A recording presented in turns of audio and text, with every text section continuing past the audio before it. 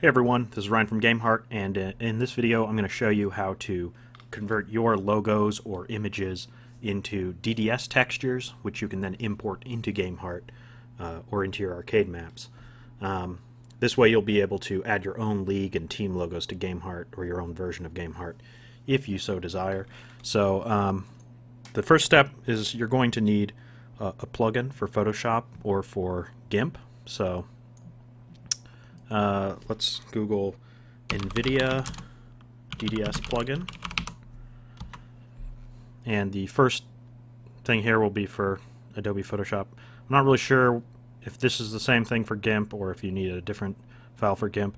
I will put a link to this page in the video description, but go ahead and if you've got Photoshop, at least download this file. If you've got GIMP, you might have to explore a little bit more, but this might be the correct thing too. I'm not exactly sure.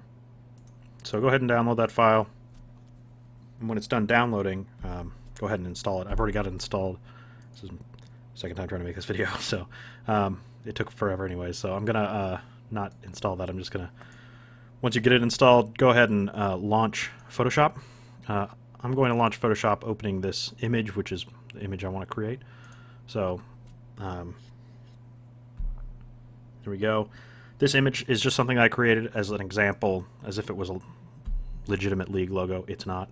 There's not going to be Orion's example tournament. That's not going to happen. Just to show you what it looks like. That's it. It's 512 by 256, which is the standard size for league logos in GameHeart. I recommend that you export all of your league logos for GameHeart at 512 by 256. So anyways, we don't want to have this big black background when we actually import it, so we're going to just hide that layer. And I am going to go to File, Save As, DDS. Alright. And I am going to put it in my logo samples folder on my desktop, and I'm going to call it league1.dds.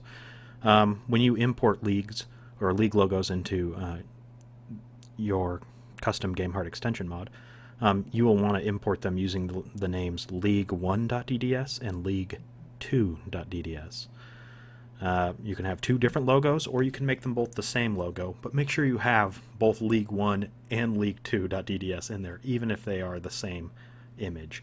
Okay, so we're going to import, or we're going to export that DDS now, and you'll get a little screen that looks like this, and you need to pick which type of DDS file you want to export.